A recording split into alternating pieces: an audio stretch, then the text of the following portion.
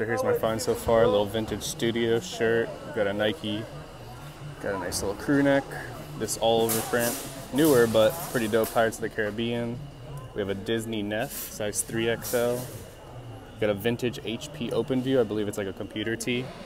It's got some pretty yellowing stains, but it's pretty dope. Got a Tachi Uchiha Primitive collab. Got a Lion King reprint. Little Beatles reprint.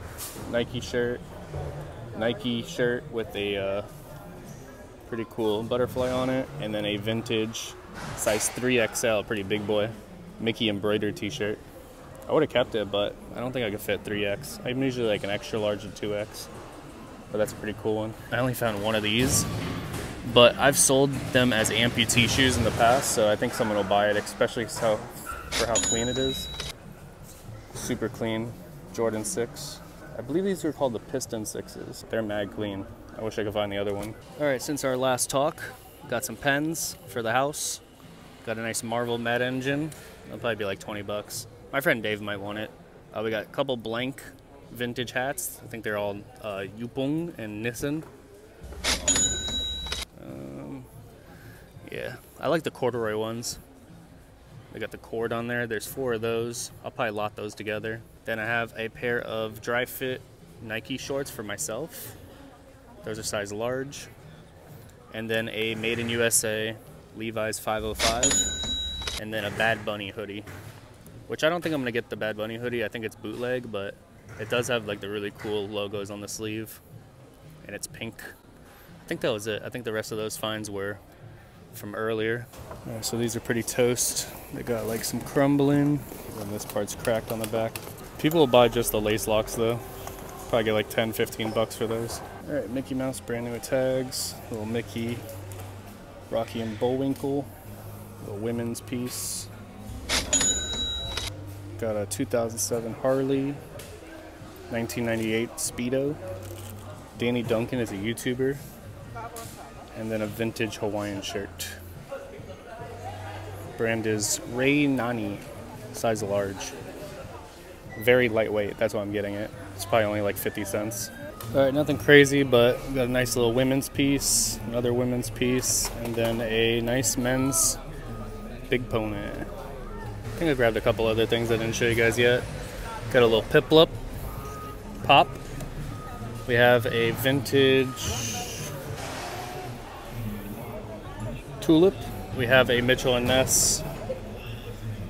And then we have a Kirby shirt. Little Kirby eating food. That's a small. And then a Marines satin jacket. Depending on how much it weighs, I might grab it, might not.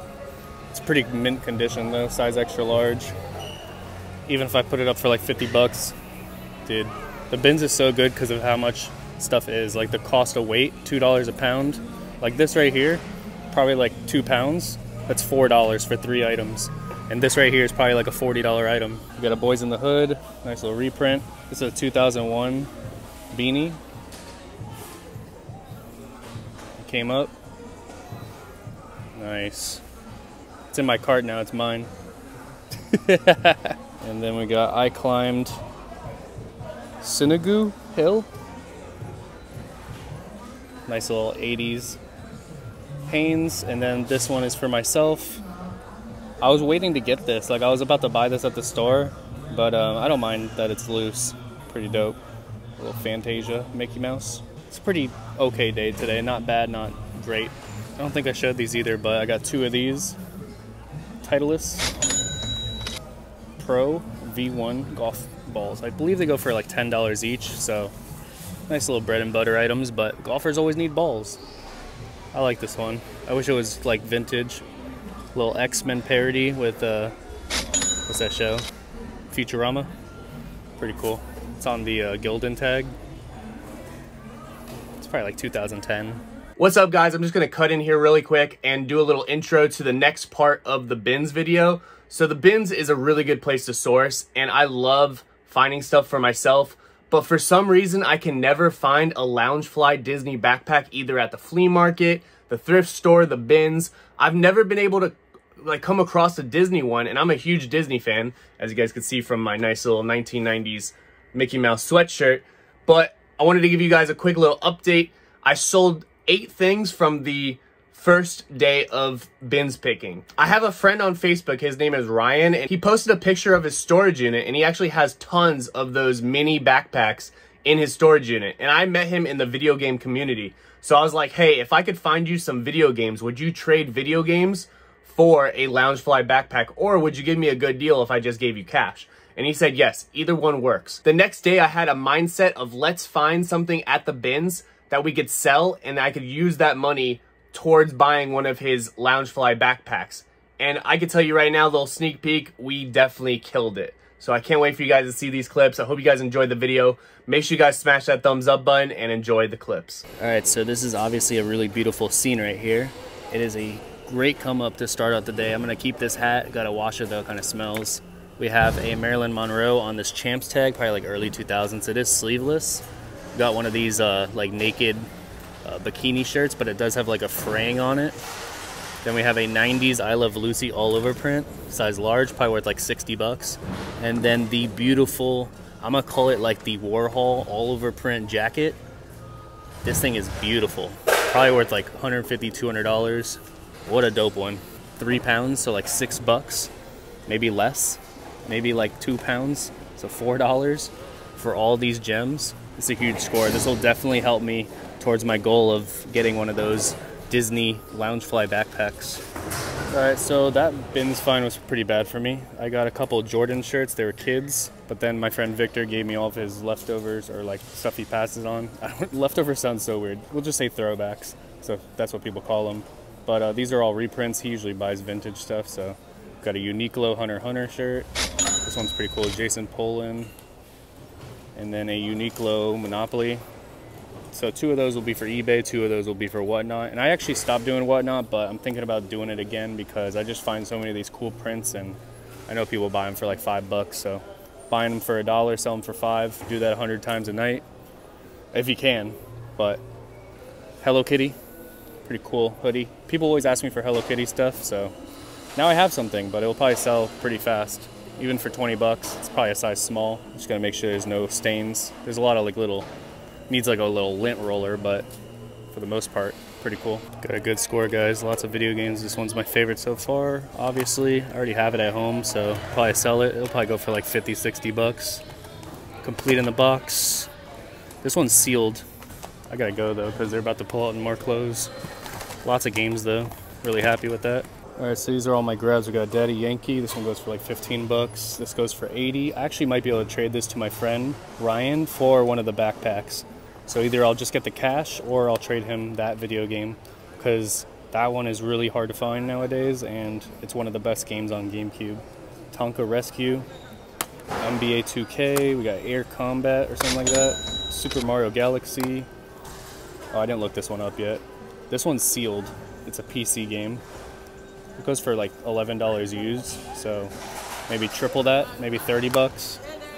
I didn't look this one up either, but I didn't look this one up either, but honestly, these are like key titles, especially Dreamcast games are so hard to find. All right, so I looked this one up. This one's going for 15 and this one's going for 25 to 30. So that's a good one. A little crack on the case, but I might even just find a little case because the backside's good. Disc is good. Easy money on games. A really good day today. All right, so these are my last finds pretty much. We got Motley Crue, this is sealed. And this was going for like $30 to $50, so that's really good. We got Sonic All-Star Racing with Banjo-Kazooie. This one was going for 10. We got a Venom shirt that my friend Dave will probably want. Got some Nike leggings, Air Jordan sweatshirt.